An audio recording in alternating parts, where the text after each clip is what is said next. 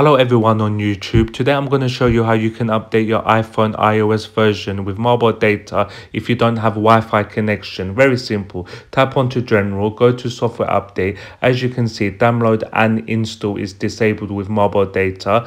Go back, find Screen Time, tap onto that, scroll down, turn off Screen Time, go back.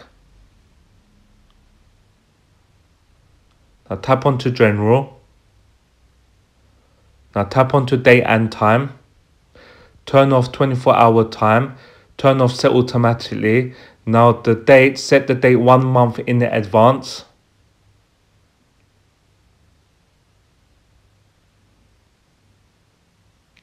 As you can see. Now go back. Now you can check your software update.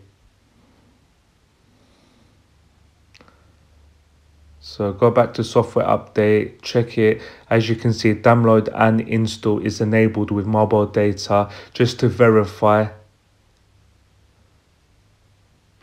download over mobile. If you download the update over your mobile network, additional usage fees will apply. Continue.